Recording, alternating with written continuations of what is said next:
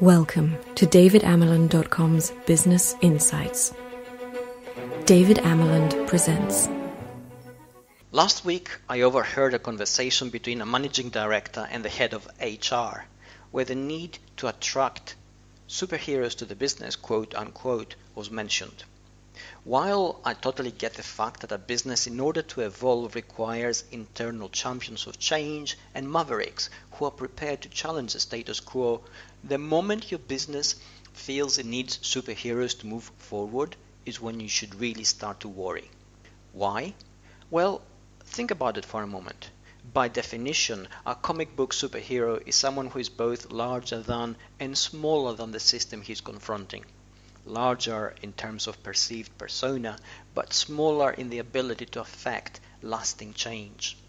More than that, the moment a superhero comes along and becomes accepted as a solution, there is tacit admission that the system has gone wrong and a superhero is needed to fix it, to redress the balance in some way.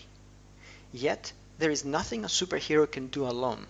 Sure, their presence draws attention to a problem, and yes, maybe they become part of a perceived solution, but if the system itself does not change, then the superhero becomes assimilated.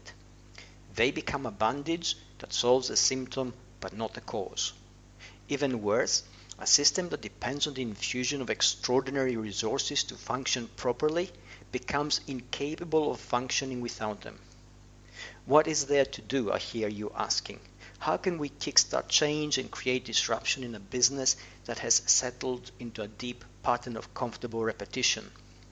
The answer is as easy as it is surprisingly simple. Talk to your people. Find out what fires them up, what they want to achieve with their lives, and how they can use their time on the planet to make a difference, however small that may be. Try to make them feel safe and feel happy. Happy, empowered people who are not always afraid of being downsized or being punished for making the smallest mistake, look for ways to do things differently. They question established routines and try to optimize existing processes.